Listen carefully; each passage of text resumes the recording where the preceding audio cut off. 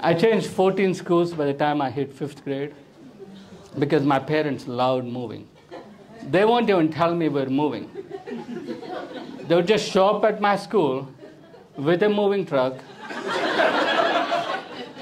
take me out of my class, put me in the truck, and we go to a different town.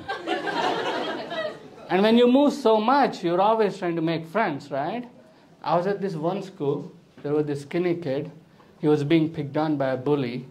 And I thought if I helped the skinny kid, I could make some friends. So I told him, listen, man, I'm fat. I got your back. Go tell him we're going to kick his ass after school. That's what he did. Now the entire school was excited for this fight. It's the new fat kid and the skinny kid versus the school bully. We're about to change the history of that school. And that afternoon, my parents showed up.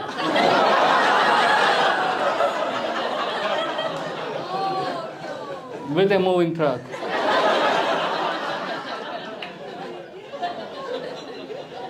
We moved to America.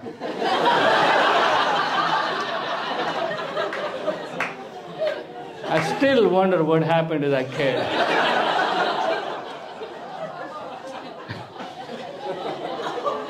I feel like it's him.